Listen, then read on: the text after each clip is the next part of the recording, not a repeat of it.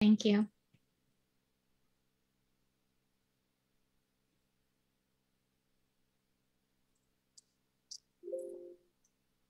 Hey, Trisha, good morning. How are you?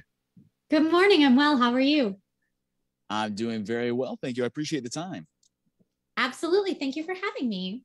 Yeah, most definitely. Well, everything's okay on your end. We'll go ahead and hit the record button. We'll knock it out. Okay, that sounds perfect. All right.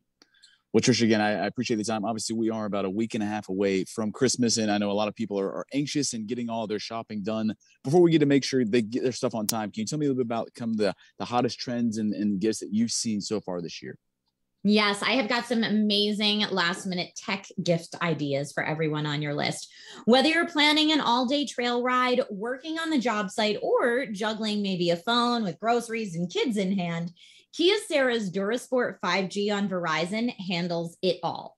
This is a rugged but slim Android smartphone, and it's built to military grade specs. So tested to withstand drops of up to 5 feet onto concrete and waterproof to a depth of 6.5 feet for up to 30 minutes. It has an expansive 6.1-inch Gorilla Glass 6 scratch resistant display, is dust proof, and is resistant to extreme temperatures, shock, and so much more. It is fit for work, play, and every day. It is fit for just about any adventure you can throw at it, which is just so awesome. And if you happen to be shopping for any video game enthusiasts on your list, I personally play quite a bit of video games, and as a gamer, I always need more storage.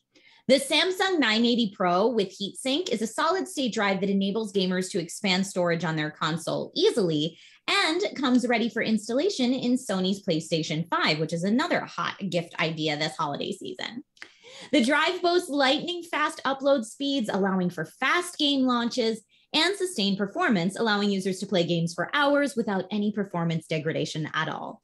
And for laptop and PC gamers, they can achieve the same great gaming performance with the standard 980 Pro without the heatsink. Now, you may be thinking, Trisha, these are fantastic individual gifts, but what about a gift for the whole family, right? The Acer Chromebook Spin 311 is a convertible Chromebook that's super versatile thanks to the 360-degree hinges. And no matter what mode it's being used in, scrolling and swiping is super enjoyable on the responsive 11.6-inch touchscreen display, which is made of antimicrobial Corning Gorilla Glass, so very high end. It has a built-in high-def webcam with a wide-angle field of view, so it's great for whole family video chats, or also awesome when kids are joining school remotely, or for a video conference for work. Now, I feel like with all the Zoom meetings in everyone's lives nowadays, a great headset is on everybody's list. So I want to show you this one I have right here too.